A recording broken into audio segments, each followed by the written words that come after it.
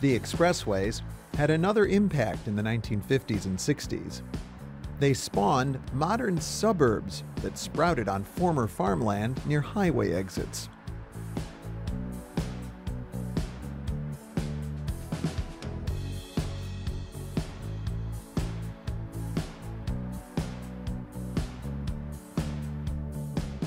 To emphasize the feeling of a country life, developers often laid out suburban streets on a curving pattern entirely different from the urban street grid.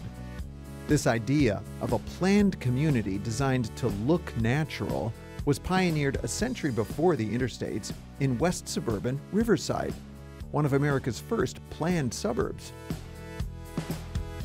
In 1869, the famous designers of New York's Central Park, Frederick Law Olmsted and Calvert Vaux, were commissioned to design a bedroom community on farmland along the Des Plaines River. Inspired by a scenic bend in the river, Olmsted and Vaux created sinuous streets that wind through a pastoral landscape. They mandated that homes be set back from the street, creating the all-American front lawn.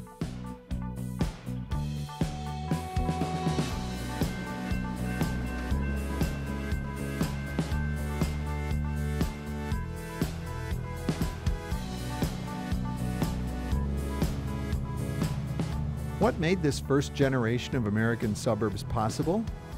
It was the railroad. So-called railroad suburbs popped up all around Chicago in the 19th century, allowing city workers to sleep each night in the country, at least those who could afford it.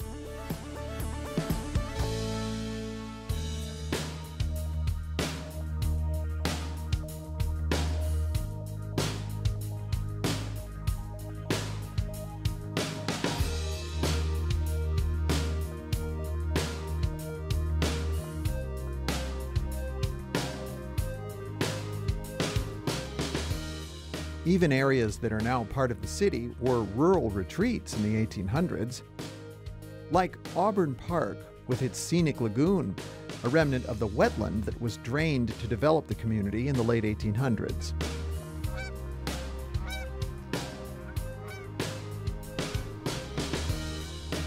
Today, it offers a welcome respite in Auburn Gresham, a neighborhood with a strong community organization working hard to recover from decades of population loss and disinvestment.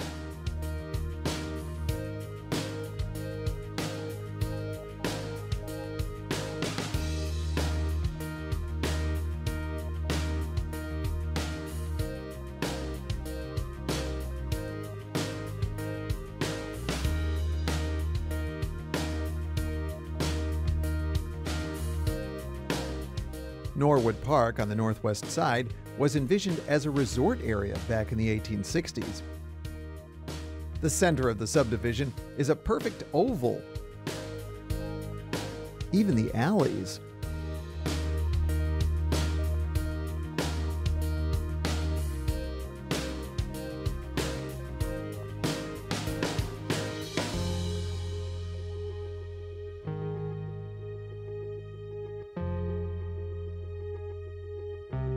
The most surprising subdivision out here is buried in a forest along the Chicago River's meandering North Branch.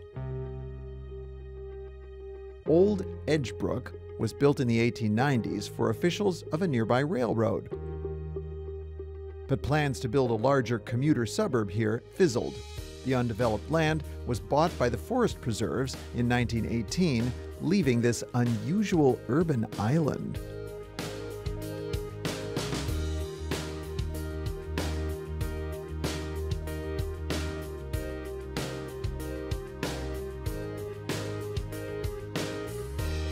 In the 1950s, several developers built suburban-style subdivisions within the city, like Scottsdale in Ashburn.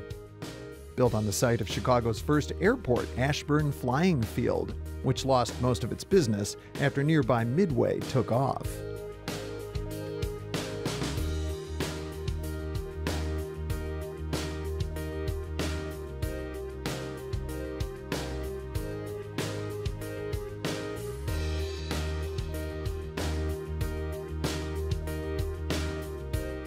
Jeffrey Manor and Marionette Manor in South Deering were developed for returning World War II veterans, many Jewish, who worked in nearby factories.